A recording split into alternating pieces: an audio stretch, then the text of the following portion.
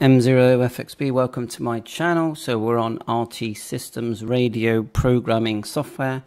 We've just bought it. We don't need the cable because we have the SCU20 cable, but you can get it with the USB 77 cable provided by RT Systems. Otherwise, you just get the software version. You just put FTM400 here and just select software. And I can tell you now, it's well worth the $25 that you will pay. So here it is. Let's read the radio. We've got the FTM400, like I said, connected via the SCU20 cable. If you right click our device manager, and make sure you've downloaded the USB driver from Yaesu, just go to their site for that.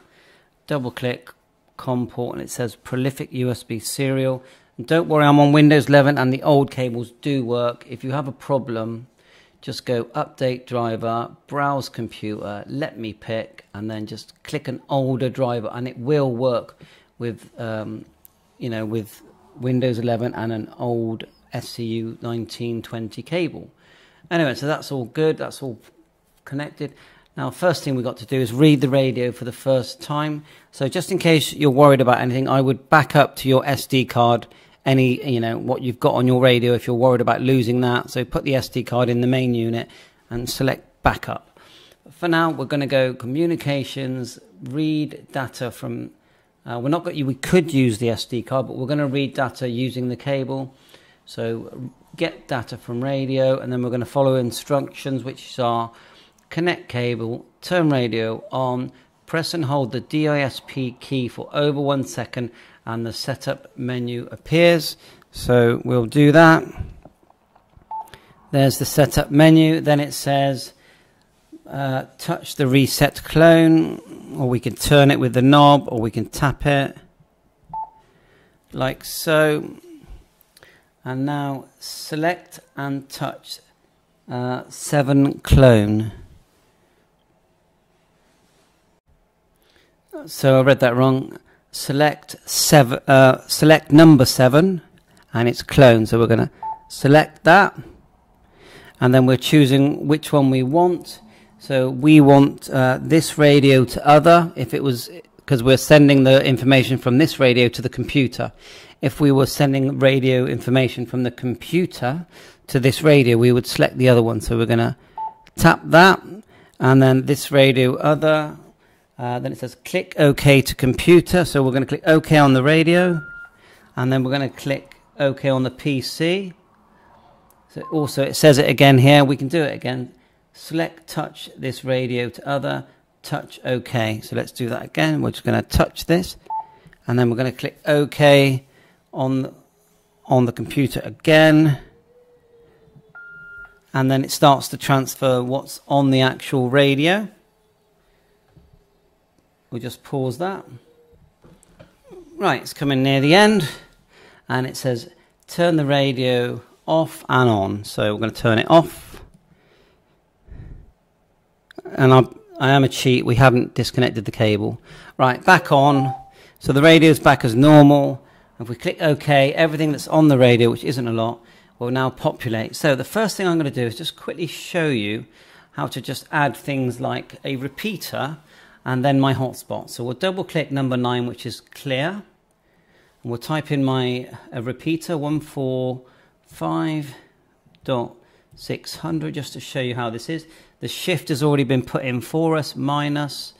We can name it, which is GB3WR. It's just so simple. Name that we can create large or small text. We'll leave it at large. Tone mode. We're going to want just tone or tone squelch. We're going to use tone, and it's for that repeater it's 94.8. We won't do any of the digital CT, CSS type settings. TX power, let's use medium.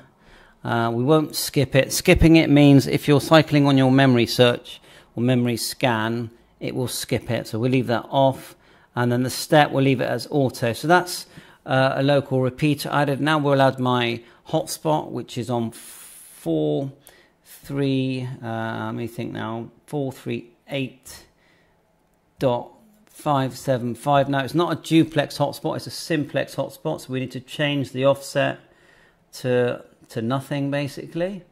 So I think we can just do that here, simplex, and it does it automatically for us. It's a digital narrow station for digital. How are we going to do that? Simplex 43. Is it selecting it on the B band? Because on the B band you can't have digital. No, for some reason it's not letting me do that. It's not letting me select digital. So let's put auto for now. And then we're going to put my hotspot, which is, let's just call it hotspot. Hotspot. Like so, 438575 simplex. Bit miffed why I can't select DN mode, but we can still send this to our radio. Hotspot, large, no tone, da-da-da-da. Okay, so that's 2 channels entered. Now AMS will select digital anyway when I turn the radio on. If you just, when you select the mode on the DX here, look, if we go like that and just go with a DN, see that red DN, then it's going to automatically switch to the right one anyway. I'll let you know why I couldn't see DN as I learn, because the first time I've used this. B memories, remember on B memories, you can't, it doesn't cover all the bands, as you can see here. It's just showing 77s at the moment. And then you've got some more selections here, B, home band A, home band B. The other thing you can do, if we flick back to band A memories, you can actually change the name of the tab. Each time you read to the radio and back, it will actually open a new tab. Now settings wise, if you're talking about radio menu settings, look, they're all here. Click up here, settings. I'll just show you again. Settings, radio menu settings, and then you get this amazing vast page of menus. Common one, look, there's a load there. Colors of the screen, band A, band B, auto power off. I need to just carefully look at all this. USB camera size, can that be changed, can it? I didn't know that. Oh yeah, there you go. There's my call sign down there. Common 2, a load more there. DTMF stuff. So you can add a DTMF memory. So for I could put something like, I think 41522 is my all star, and we could put in all star. Things like that. What else? APRS settings, which is, you know, the whole, instead of going through that long menu you've got on the radio, you just add it all here and send it. Beaconing, group monitoring, I've not used any of that. Apply settings, why not? Let's just put yes. Okay, so the other good one will be to add our local repeater. So if we click 11 here, then go to File and click External Data and go down to Repeater Book. Now, luckily, Repeater Book are involved with RT Systems. So I'm near Bristol.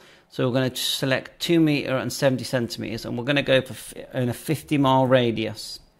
Obviously, if you were moving around the country, you could choose whatever you like, or around the world. Click OK, and it's going to give us a new window, Repeater Book. And look at all this that we can add to our radio. So this is how we're going to add it. We're just going to click Control C. Let's just actually let's do a create file for FTM400 first. Here at the bottom. Create the file, so that makes it a more usable file. Let's try Control C now. Let's just see if maybe I have to click at the top. Now go Control C, no. Control V, no. Okay, that's not working, but there is another way. You can hold your thing, you can click here at number 1. And just go down. I'm not sure why it didn't do that for me with the Control C. Now go here. Then go File. Now go Edit, then Copy. Now I've just copied all of those repeaters. I'm now going to go back to my original file. Click here where it says 11. And then I'm going to go Edit, Paste. And look, we've just now added all those repeaters. Plus we've got our favorite channels. We've added our hotspot. We've added a local repeater. You can add whatever you like. You can add a load of simplex channels as well.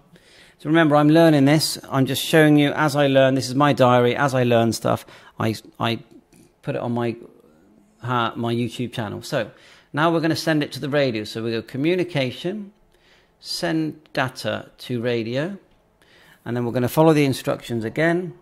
So it's saying press and hold the DISP. Then it says go down to reset clone at the bottom and touch the screen. Then it says go down to number 7 and touch the screen. And this time we're going to select other this radio, like so. And then we're going to click OK. And then we're going to click OK on the screen as well. And look, it's already sending the data from my PC to the radio. And when it completes, we'll show you what it's done. So as I said, I'm new to this software. Please don't message me saying that I don't know what I'm doing, because I'm new. But I'm showing you as I learn. I do think this software is worth getting. In the UK, when the US to GB dollar is good, this is only about £20, and it's forever, and you are stored in their database that you have downloaded this software with your call sign and your special number. And even if you forget your number, you can message them and they'll help you out. They even do, RT Systems even do online help. And they will actually go into your computer and help you out there as well. See if I can find their remote help. There it is there.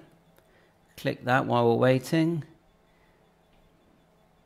See that? And then you've got how-to videos, knowledge base, home channel, all the different software. I think they do every radio you can think of. Remote help. Yes, get yourself an account. Just log in. It's free, isn't it? So, right, we'll get in there. So can you message me with any experience you've had? Look, and if you look down here, look, you've got all the different makes of radio here. And that's it. And they've been doing this since, I think, 1995. So a wealth of experience. And they're just there to help you out and make it a little bit easier for you to program your radios. Like Yaesu, I would say, is one of the easier ones. The harder ones, for me, for programming, is ICOM, to be honest, with the DR mode. But anyway, right, that's completed. The radio says completed. It reboots automatically. And if we go into memory mode, let's hit VM here. We'll do A and B. Just hit the bottom channel knob. Right, they're both in memory mode, and we'll go to the A band. And that will be tuned through. Look, all the names are there. Look, there's GB3, one of my local repeaters. GB3WR, which I don't think we can get from here with a rubber duck on this radio. No, I didn't think so. So no problem. But anyway, that's okay. I need to connect a more juicy, powerful power supply to my radio. And we'll just keep flicking through like so. And that's it, really. I can't really say any more. Thanks to RT Systems. Could show you how to save it. If you go to the one this is the one we used, the first tab. We go save, and then we go to a file on our computer. Let's go to desktop, see if I got a file that's called FTM400. If not, you just right click, go new, folder, we'll call it FTM400, like so, we'll go save, name the file, so 2022 FTM400, and click save. And we now can bring that file in. So if we close these tabs, like so, I'm going to say no to saving. And then we would go file, open, find that file. Is that the one there? And there it all is, and we can do what we like with it. And don't forget, the other thing is I can copy and paste this. Not sure why it didn't copy and paste earlier. So you Control C, go edit, copy. I think maybe you have to press copy first and Control C. No, I'm definitely doing something wrong there. edit, copy, copy. Now if I just do it like this, click there and go down, that works. I'm not really sure why that's not working. It should work. Anyway, let's copy it anyway. Copied that. And if we go to, I've got some other files here from another radio. If we go to 991, fire that up, and we click here, and we go edit, paste. Look, and see we're moving around all our memories from one radio, which is the 991, to the FTM400.